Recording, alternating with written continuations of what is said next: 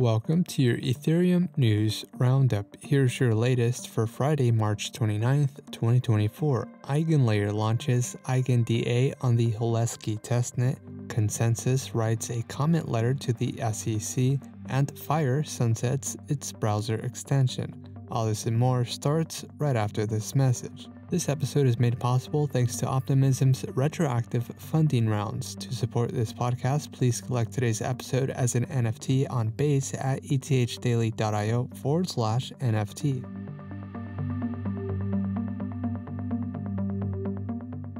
EigenLayer launched its restaking protocol and EigenDA data availability solution on the Holesky Testnet following the deprecation of the Golden Testnet.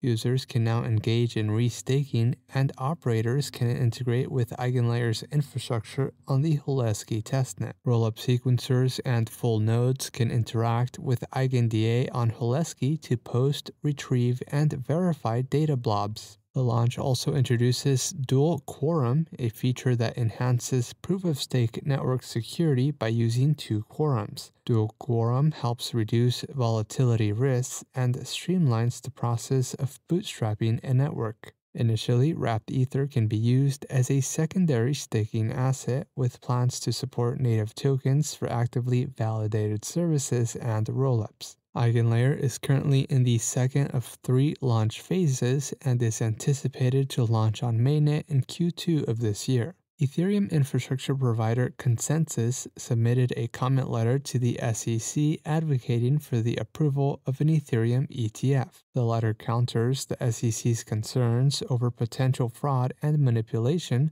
alongside concerns related to Ethereum's proof-of-stake consensus design. ConsenSys highlights Ethereum's security as superior to the frameworks supporting existing Bitcoin-based ETFs. The letter underscores Ethereum's fast block finality, distributed validation process, high attack costs, slashing penalties, and environmental benefits. The SEC has a decision deadline set for May 23rd on VanEck's Ethereum ETF application. Other asset managers, including Fidelity, BlackRock, and Bitwise, have also applied for an ETH ETF. And lastly, Ethereum transaction simulator Fire announced that it will discontinue its browser extension on April 8th. Fire was a read-only browser extension that analyzed contract call data to display a preview of what would happen if a transaction was executed. Over 60,000 users used the extension. Fire says it's shifting focus to build a non-custodial crypto trading app called Iceberg. Users are encouraged to transition to alternative security solutions. In other news, Bloxroute writes a post-mortem on the missed slaw incident, Foundation supports space, and Vitalik writes about meme coins.